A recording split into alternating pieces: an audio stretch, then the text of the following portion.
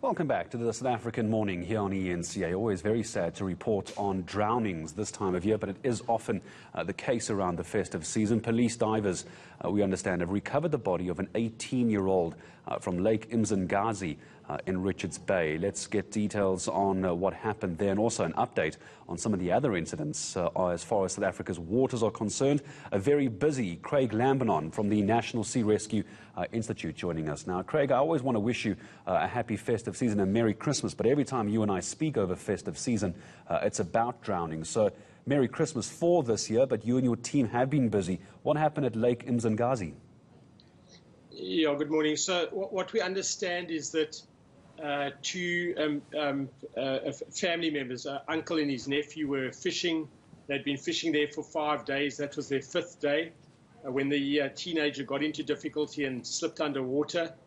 NSRI Richards Bay Emergency Services and police responded.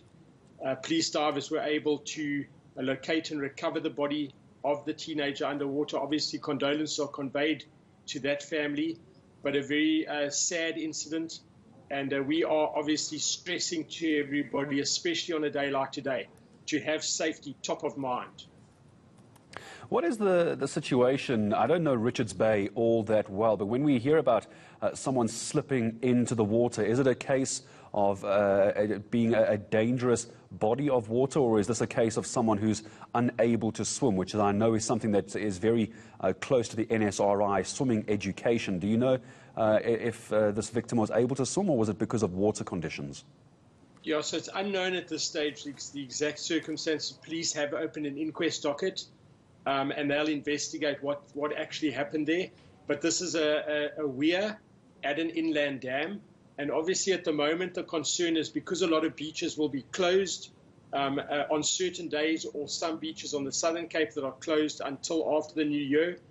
A lot more people will be going to inland waterways, even your swimming pool at home. We're asking for everybody to have a safety-conscious mindset, and in particular for children to have responsible adult supervision, overseeing children while they're in the water swimming.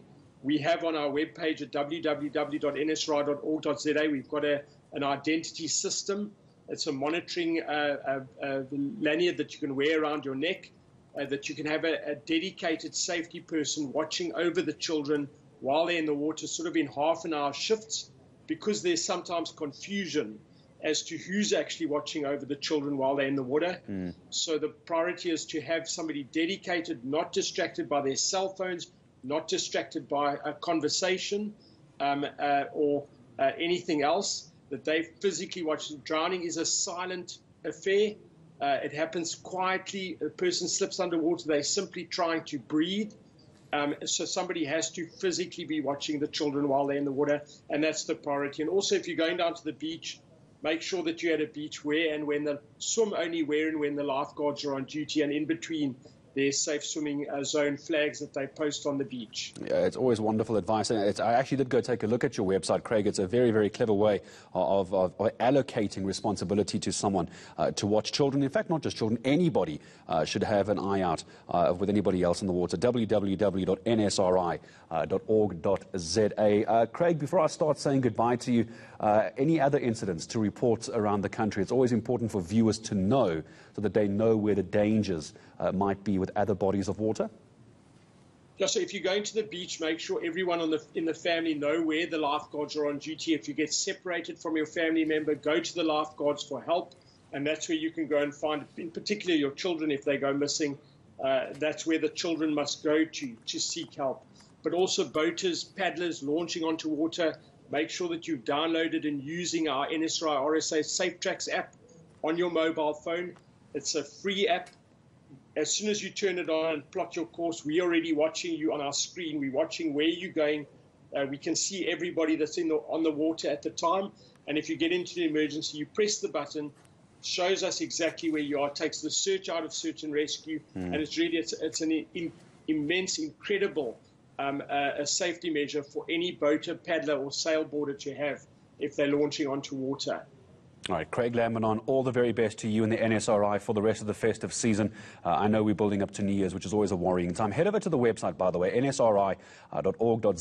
It's great to have the website, but you might want to take note of those emergency numbers Craig and the team have listed by province, almost every major swimming area in each province, and the emergency numbers that go with that. So go over to nsri.org.za.